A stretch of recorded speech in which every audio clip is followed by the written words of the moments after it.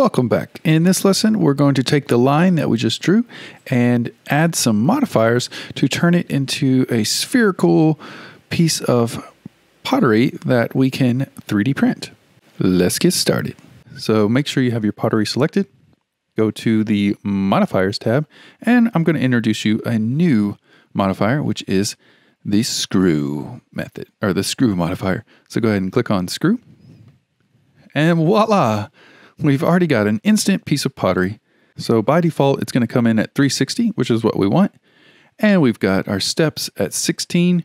And you want to uncheck. Make sure you do this. You uncheck smooth shading there. It's kind of hard to see. Let me zoom. Yeah. So make sure smooth shading is not checked, because this is actually what it will look like when we go to slice and 3D print. It will look very, lots of polygons. If you had this on, it's kind of misleading, so make sure you have that off. That way you can really see what you're working with. And if you want it to be a little bit more smooth, you could crank up the steps there, but I'm going to leave it at 16, and we're going to use another modifier, and that is the subdivision surface. I love this one. So we got subdivision surface. You can already see it's looking a lot more smooth, but let's crank it up even more. Let's go to like 2. Maybe even 3. Yeah. So say if that would still have some little squares on it when you 3D print it. So if your computer can handle it, you could go all the way up to 4 and get a really nice, smooth piece of pottery. But it will be a little heavier on your computer. So I'm just going to leave mine at 3. And again, we're not applying any of these modifiers. We're going to keep it super flexible. That way we can always come back in and change things if we need. And so this is looking already pretty good. I'm going to go ahead and hide my reference image. We can even rename that. We call it reference image, and just hide it, or hit H to hide it. Go ahead and save. And now we've got a pretty cool looking piece of pottery. It looks very, very similar to what we created, but maybe we want to modify it a little bit. So actually, let's bring our reference image back. So I'm just do Alt-H, sorry about that.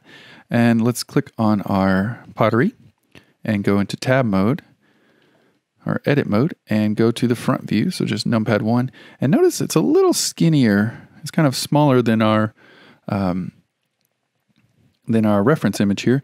So we're just going to select, make sure we're in point mode, and maybe just grab a box around these. I'm in, select the box here, and we're just going to hit G and just kind of grab that, just kind of make any final adjustments we want. So go ahead and kind of just play around and make any tweaks that you want.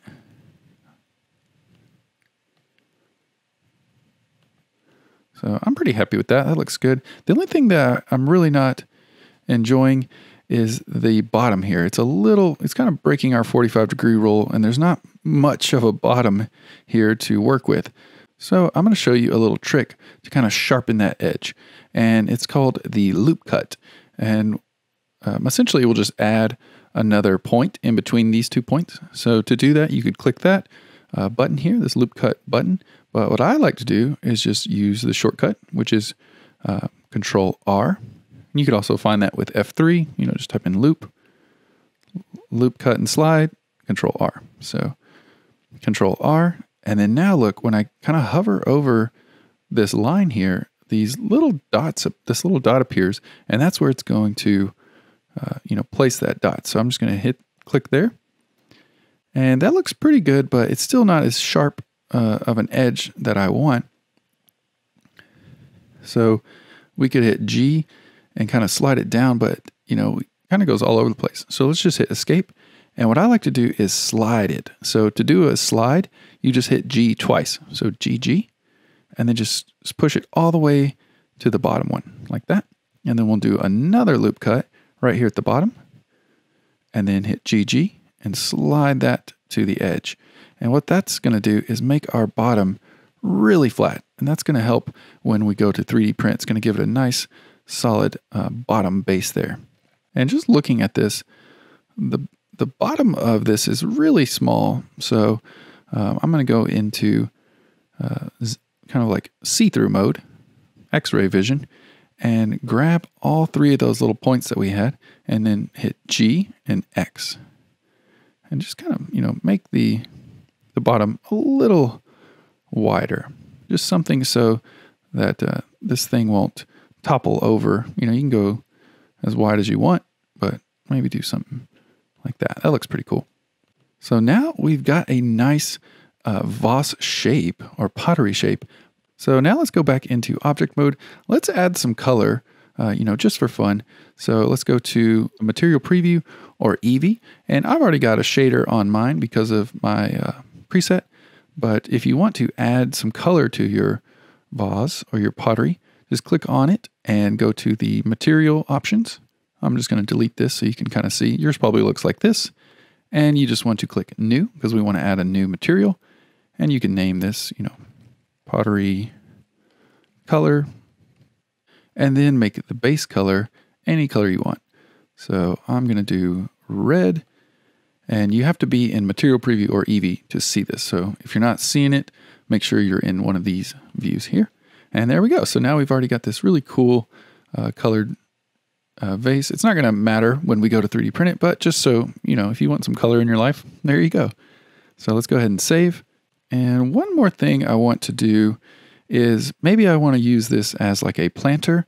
So I want the water to be able to get out. We can go back into edit mode, and I'm going to grab this centermost point here and just hit G and X and just open up, just a little bit of a bottom there. Yeah, that looks nice. And that's completely optional. You don't have to do that, but I'm going to probably use this as a planter. So, that will help. And now it's looking pretty good. Let's go back to object mode. We can go ahead and hide our reference or just click on it and hit H. And now we've got a really cool piece of pottery, but it's not able to be 3D printed. So if you look closely, it's really just like a thin piece of paper that we've kind of curved out. So in the next video, I'm going to show you how to thicken it up and, add some cool, effects to this to make it 3D printable. So let's go ahead and jump into the next video.